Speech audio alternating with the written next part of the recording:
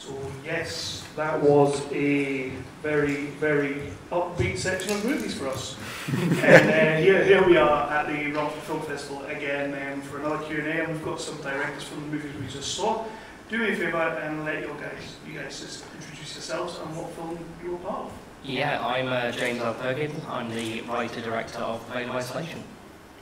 And I'm Shenkman, and I'm the writer-director of Copper and Echo. Awesome. Two fantastic movies, and I think everybody got a bit of a kick out of these films. I'm going to start with you first, James, because I guess we now know what you did with your lockdown. Yeah. You were all there building fences and bars, and you made a movie. How did that work during lockdown, making that movie?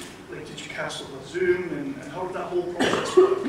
So this is actually the second short film that I made during lockdown. The first one was no budget, over Skype. That's on YouTube at the moment. But this was the first one that I did with a budget.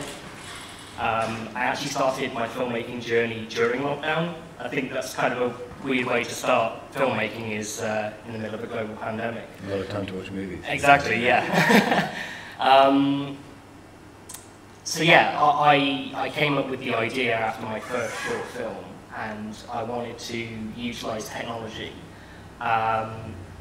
The lead star, Natalie Martins, she's incredible, and she really brought my script to life. You know, I thought that I'd written something good, but seeing it come to life like that, it's something I could have never imagined. I'd seen Natalie's work before. She was the only one I wanted for the role of Simone. So I approached her about it, and then sort of worked the script around her and her strengths. And we actually shot the whole thing remotely. I still haven't actually met her face to face. So yeah, hopefully soon. I was hoping it would be this weekend, but unfortunately she couldn't make it. But yeah, it's such a crazy journey to go on, and directing over video call is something that I never thought I would have to do, but then I did it twice.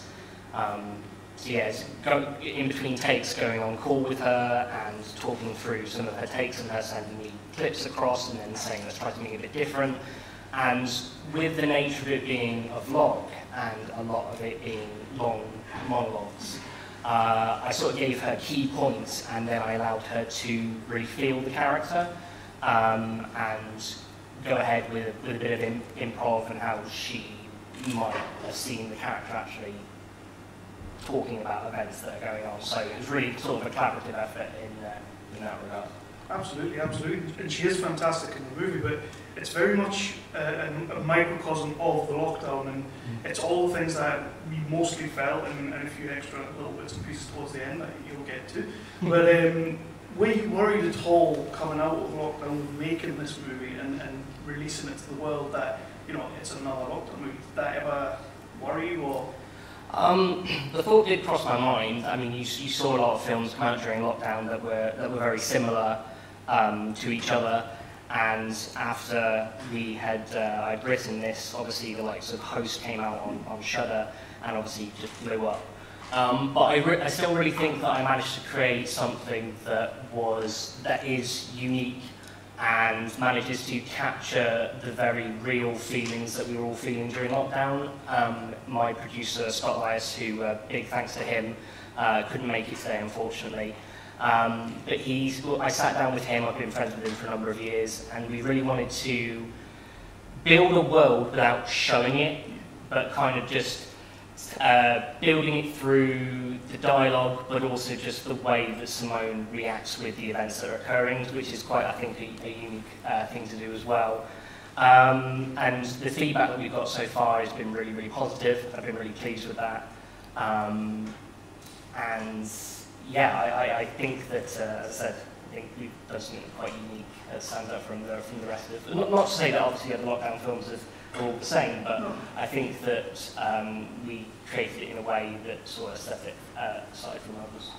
I think as well, I don't know if it was a conscious effort, it's definitely something I wanted to ask you, is you don't mention the word COVID-19, like it's lockdown, this pandemic, was that a very conscious thing, that it's like, if we want to expand this universe, it could be anything? Yes, so if you pay close attention, the date This is power of mind. Oscar's music So yeah, I wanted to again sort of tap into that, tap into what everyone was experiencing, but also setting it in a universe where COVID hasn't happened. So it's set in the near future, so you can relate to that in a lot of ways, but also something a bit more nefarious is afoot. And a lot of people have asked me, and with my other short film, like, what happens next? Do you know? And for both films, I know exactly what happens next. And in terms of this one, I have been expanding on that, yes. That was the next question, so what? Christopher, Copper and Nickel, fantastic shot, and much like Veil of Isolation, another strong female lead.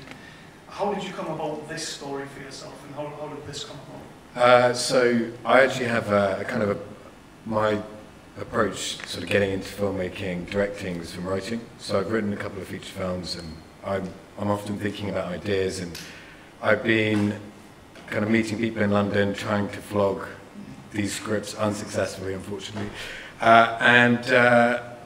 I'd spoken to someone about the prospect of directing, and I have on my phone a list called Ideas for Ink, and there are a lot of different ideas, beginnings, endings of movies.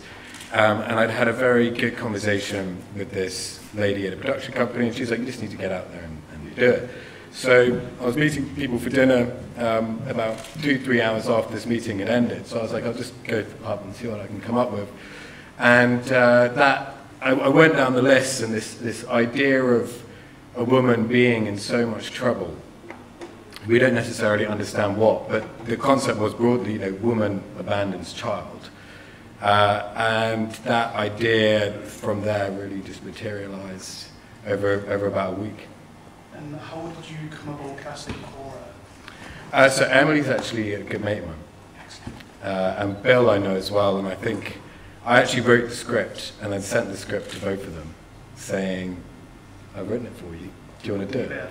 So there's a bit of pressure involved, but they very luckily agreed, and for me personally, it's probably the most exciting, fulfilling thing I've done. So I look forward to doing it again. There's a quick second in the shot where the screen splits, and it's obviously when the choices is getting made, and we're going to see the two different sides of it. Was there ever a thought in your mind about keeping it split right the way through, or was it always going to be that way? No. I mean, I think the reason why I ended up splitting it is because, budgets are obviously very limited for these sorts of projects, and the idea initially was actually just to do it all the way through, as you're suggesting. But I think there was a period of reflection, and I thought, if I can tell two stories with the same actress at the same time simultaneously, you're going to give people hopefully twice as much entertainment. So I think that sort of, for me, was a way to flesh out what limited resources we had and do something a bit different. Awesome. We're going to get the quote of number 5 down in a second, but does anyone have any questions for these guys? I wanted to ask about the decision making in Copper and Nickel. Mostly I just wanted to ask, do you have any trouble in making decisions? Just with the idea of flipping a coin, decision making is just like my worst enemy. Like, even between the choice of soup for whatever I'm going to have for dinner is a nightmare. And I'm wondering, just because of the theme of, I mean, obviously it's a difficult choice that the character has to make. I'm just wondering if you yourself have trouble making decisions, or at least hard decisions. Well, I certainly have a lot of trouble choosing what films to watch on Netflix or Amazon Prime because there are too many. But I think the decision making is, for me, a part of the essence of the film. I think there are quite a lot of themes at play, but I can be very indecisive. My girlfriend is here, and I'm sure she'd agree on that. But I think, in terms of the sort of the centerpiece of the film and the main message, I think it's really about motherhood. Obviously, it is about decisions, and it's about chance, and it's about kind of interlinking lives in cities with people don't know about.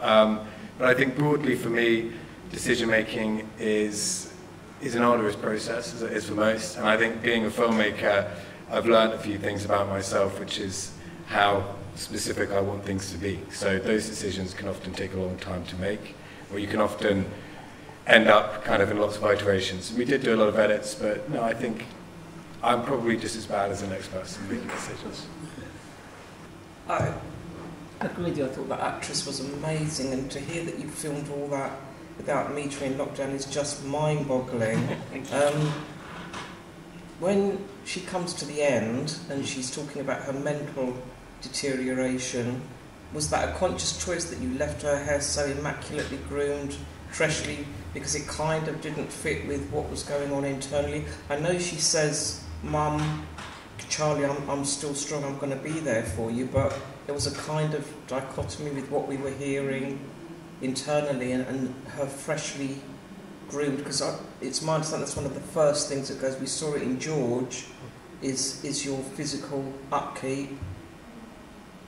Yeah, so it was, first of all, it was the opening shot and the last shot, if you see the parallels there, and I kind of wanted to keep a little bit extra of the parallels there as well. So for me it was the clothes were sort of, again, she's sort of in slacks, but the hair is still that last sort of little bit of hope that's clinging on, even though she is completely breaking down. So yeah, that was a lot of stuff that I worked on with Natalie. I left some of the clothing was all up to her, and we did sit at length about sort of comparing the first two shots, and also her what she's going through and her appearance as well. So yeah, it was a collaborative effort again, that one, keeping those together. And the question, how on earth did you manage to get every single London shot without a single person, including that council estate? There was another person there. How did you manage that? Because at no point in a 24-hour, even in lockdown, have I ever seen those locations without somebody walking by. Yes, that was a challenge, and we had a really cool guy on set called Stanley who would just go around very politely moving people around, and it was a 4-day shoot, and we were shooting from, it was shot in the summer, so we were shooting from 10 p.m. till 4:30 in the morning, and this is my first film, so I hadn't had any experience doing night shoots, but they really do take their toll. But I think for us, it was very important that the environment, given the way it ends, you know, these two characters run into each other, you know, I don't want to sort of get too into that, but ultimately there is a slightly surreal element to the film. And I think it was very important for me, for the environment to reflect the isolation that we were trying to portray. Yeah, I think we did get lucky. We shot very late, and we did have a very good person on set who was bribing some of the people out and about on the booze or whatever with cigarettes and whiskey, and people were therefore very okay with rolling out the way and getting out of shot. But we shot most of it without a license, though, so we were very aware of police. Fortunately, we didn't come across too many. So this is a question for James. Do you think the fact that both yourself and your actress were so isolated from one another helped in her performance and you directing it? Yeah, absolutely. That's a really good question. So, as I said, a lot of the dialogue, I gave her key points, and then she was isolating herself from me when she was going off to do these takes and get in the zone. So yeah, it was a really unique experience, and I think that it really helped her as well. It's all shot in her house because we shot it during August 2020, so pretty early on in everything. And the only person that she was with was her husband, but he was away working as a key worker. So again, that level of isolation really did sort of help her tap into the feeling of Simone. Luckily, he was there to help with the last shot with the flashlight. So yeah, I am thankful for that as well. But yeah, it really did help. But I think a lot of filmmakers who have made stuff during the pandemic can agree that you know, I did want to get into filmmaking before the pandemic, but because of the limitations, it really helped me tap into something that otherwise I would not have thought of. You know, the 3 shorts that I've made during this whole 2-year period have come about because of the situation that we're in. But yeah, it did. To go back to your question, yeah, it really did help the performance, and like I said, her performance really did give my script new life. I just had the question, what are you both working on next? Do you want to you go ahead first? I'm currently writing a couple of feature films. One of them I was hoping to be the next short film, and upon reflection I don't think it's going to be affordable, so we'll put that one in the drawer for another time. And then I'm hoping to develop another short film idea I've been working on in quite an abstract sense for maybe 6 months. So I'm hoping that will come out sometime maybe in a year and a half. Got to raise that money though, that's the problem. Money makes the world go round. So for me, I recently produced a sci-fi horror short. I also shot my 3rd short film entirely on my phone in one night. The next project, the one that I'm focusing on, as I alluded to earlier, is a feature-length version of The Veil of Isolation, which I'll officially announce here because I've told a few people, but I haven't done it on a stage or anything.